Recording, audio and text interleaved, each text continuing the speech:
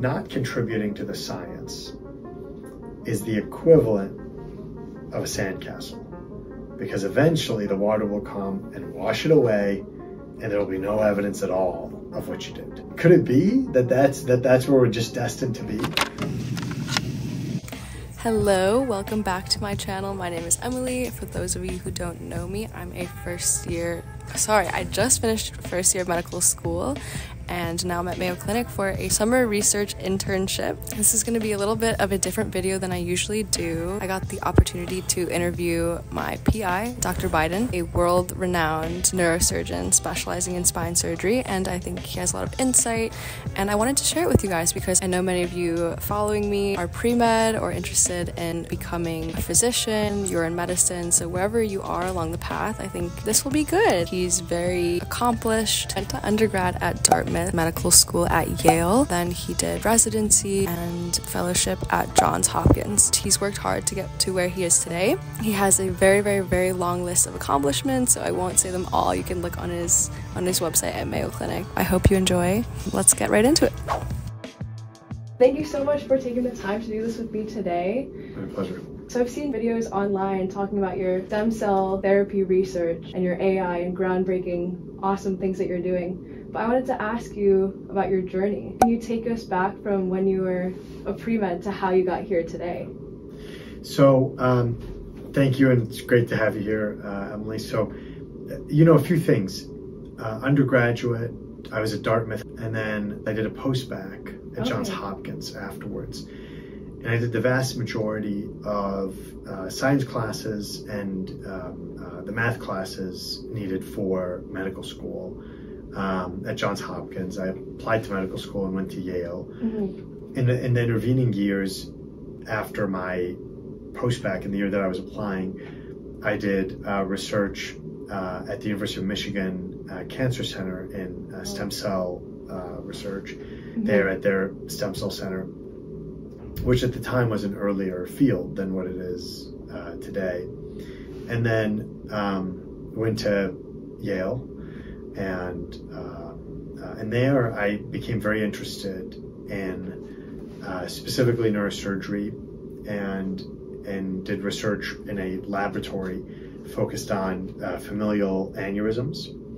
Specifically, so cerebral aneurysms of the brain and how they can run in families, along with other vascular diseases. Was involved in the genetic analysis of those, and even in finding those families, some of which were from New Orleans, and even flying down there, drawing blood, flying back with the blood samples, that type of work. And that work at the time was very small. I got exposure to a multitude of different areas within neurosurgery. It was, a very positive experience from my standpoint.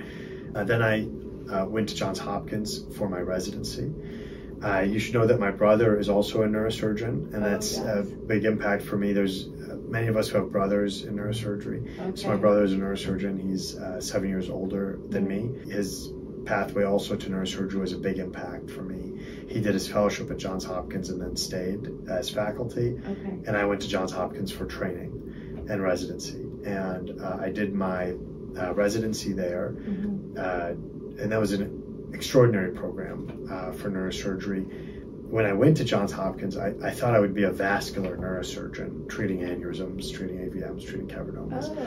But there was a larger-than-life figure who led spine surgery there, who continues to be my mentor to this day. His name is Diego Coslin, and led the spine program there. Henry Brem was the chair. The two of them, with both their guidance, transitioned towards spinal surgery. Proceeded to do my training. I did my fellowship with Zia, and then came to Mayo Clinic, where I've been for 10 years. It seems like you've had a lot of mentor figures kind of guiding your path. Were you inspired by your brother to get into neurosurgery in the first place? Yeah, by my brother being a neurosurgeon, definitively. I still remember seeing surgeries with him and things like that as a pre-med student and as med student and things of that nature.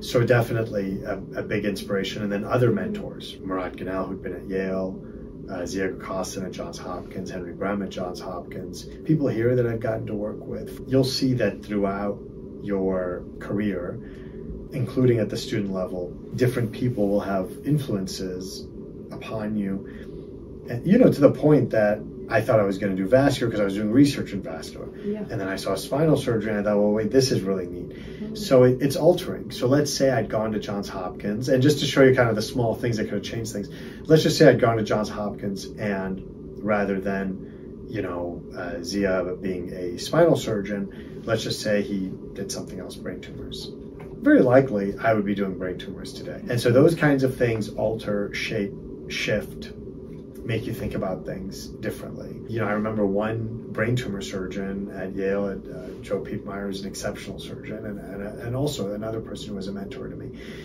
And he said, what's amazing about brain tumor surgery? I said, what? He said, and I don't even know that he would recall this, but as a medical student, it really imprinted on me. He was taking out a brain tumor, and he said, I want you to go stand at the door. So I went and stood at the door of the OR, so I'm very far away from where he was. And he said, does it look like my instruments are even moving? And it didn't. I said, no, it doesn't. And he said, now come into the microscope. Yeah. And I came close. He goes, now are they moving? I said, looks like they're really moving. And he said that. So that's, that was really neat to me. And I've always kind of gravitated towards gadgets, newer things. And so that's why, for me, minimally invasive, robotic, those types of approaches became very appealing. Did you always know that research would be such a big part of your medical career? One trend over time that I always think through is obviously you want to do a great job every day. But there was one professor of neurosurgery at Johns Hopkins who always said, not contributing to the science is the equivalent of a sandcastle, because eventually the water will come and wash it away and there will be no evidence at all of what you did. You could come do great work. You could come do something very beautiful in the sand, but the water's going to wash it away. If you want to cement it and make it permanent and have it be something that someone can later come to and look at, then you have to do science. That's what advances the field. That's what makes things better. And you see kind of from how I've set up my lab, how important that is to me. So today at Mayo Clinic, I'm a practicing neurosurgeon. I have a busy surgical schedule, surgical load, mostly focused on robotics and minimally invasive spine surgery. At the same time, scientifically, I run a laboratory. And there's three components to science. There's basic science, generally bench studies, right? Wet bench studies. Translational science is clinical trials. And then there's clinical science, or clinical studies, clinical research. And you see I have all three of those focused on spine. Basic science for spinal cord injury or spinal degeneration. Translational science with clinical trials for spinal cord injury or other areas of spinal surgery. And then clinical science, where we do a lot of our AI work, our data science work, a lot of that lives there. I think those three areas are equally important, and it's one of the unique features of the Neuroinformatics Lab that I established here at Mayo. Can you comment on your stress levels as a neurosurgeon?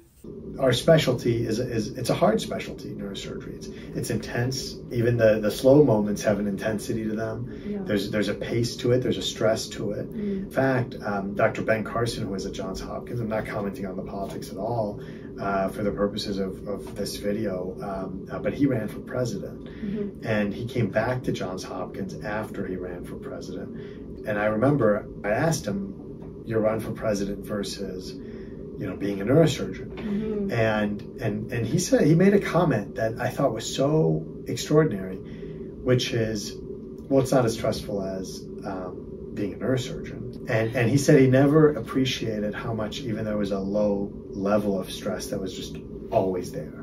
Because you're dealing with people's lives, right? And you're dealing with high impact. So I don't know that I knew it was there until he made that comment. And that's another comment just in conversation, but it sticks with you. But I thought, that's correct. Because eventually at some point you get used to that. And so just like anyone who has to do something, who has to, do A to Z every day.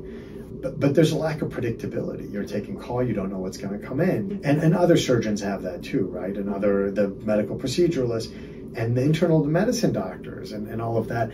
What drives you? Like, how do you stay on top of everything? Obviously it's an area that's important to me. And it's something that for me is, kind of the highest priority, because people used to undergo surgery and everybody used to die. And then we got anesthetic, but then everybody got an infection. And so many people died of the infections. And then we got antibiotics. medicine has advanced in a sequential way, and what a shame it would be to see that stop. It would never stop because of this culture, right? Because of people who want to study, want to do more, want to answer questions that today don't have answers. Every specialty has unmet needs, particularly in neurosurgery, more than in others. And the goal of research should be to address the unmet need that isn't theirs. I posted on my Instagram story, I was like, do you guys have any questions for a neurosurgeon? One of the big ones was, how do you balance like family and career, especially in neurosurgery? Sure. So I'm very fortunate. My wife's an attorney. We just had our 20-year anniversary, anniversary. Yeah, so it's awesome. and that's been a real, most important thing in my life is my family. So that's, my parents, my family, my wife, my children, and they're in school, they're young, and so obviously, you have to set aside time, work-life balance. I don't know that was the best for me, in all honesty, for many different years. And there's certain times where, you're a resident and I remember a 72-hour period in particular where I was home so little, and yet, my family was very supportive. And I remember thinking, this cannot be normal, but I think it's a little better now. Well, it was worse for the people who came before me. And it's better for the people now than it was for me. So it keeps getting better and better.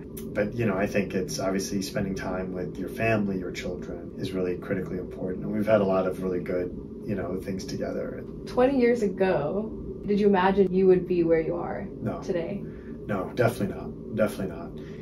It's so funny. A patient of mine, won a Hall of Fame award for NASCAR, and I got to go with him. And he was telling me during a race, there's so many little things that occur that drive who ends up, being one of the top, 10 people in the race, or who ends up having crashed and not having finished the race at all. And I've taken care of enough, sports players and things like that, where that's the case in a lot of areas. There's so many things that you look at where one or two critical decisions could have resulted in a completely different outcome. And it's the same, it'll be the same in your career. You're gonna have forks in the road, so many of them, and then you could envision, you could play it as a mind game. Well, what if I go back, and what if I'd taken that fork in the road instead of this fork in the road?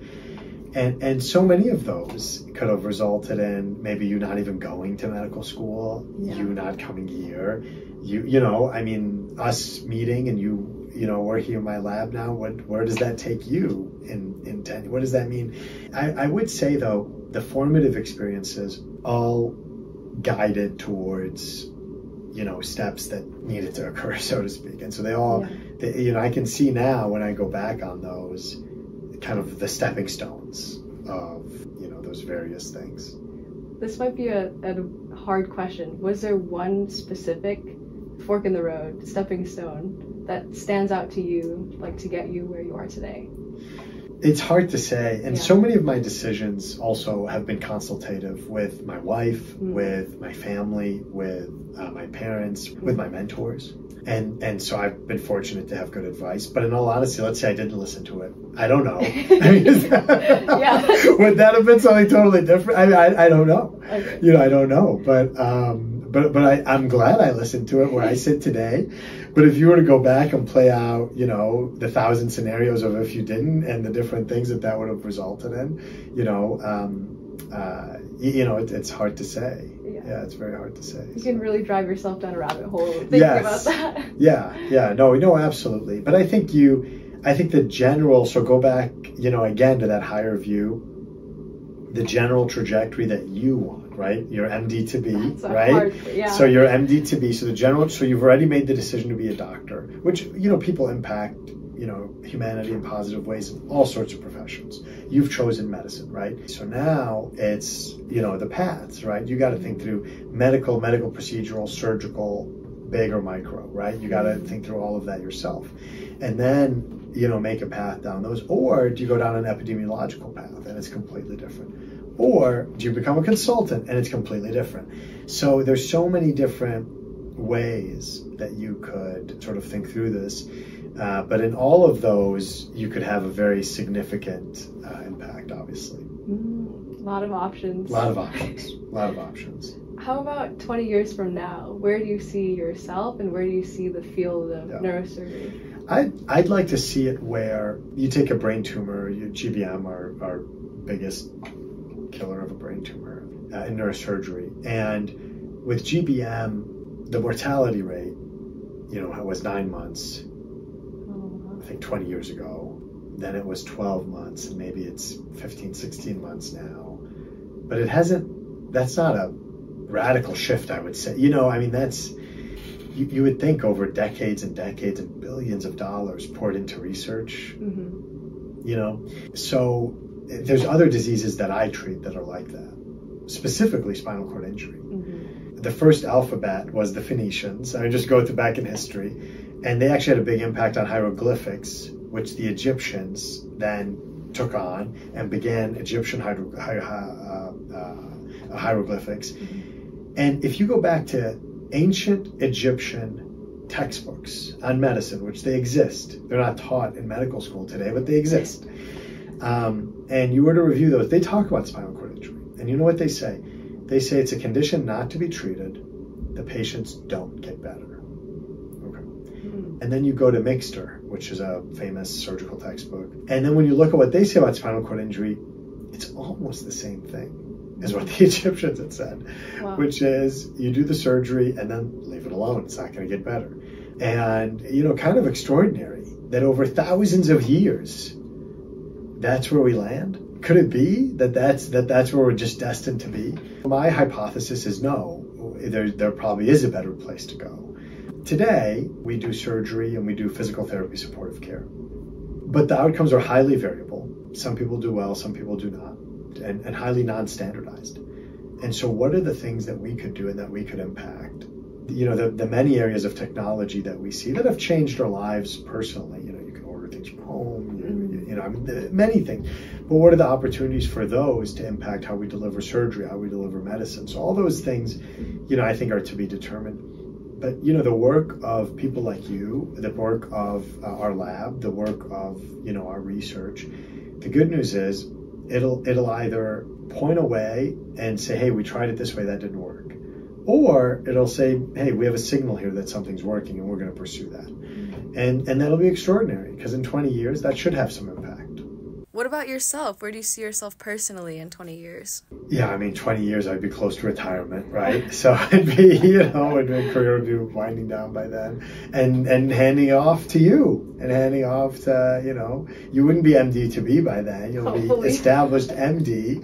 It's a long road, but not that long. So you'll be established MD and handing off to whoever's next. And hopefully they pursue a greater path and everything keeps advancing. One last question for you. Do you have any advice for people who want to follow in your footsteps? Sure.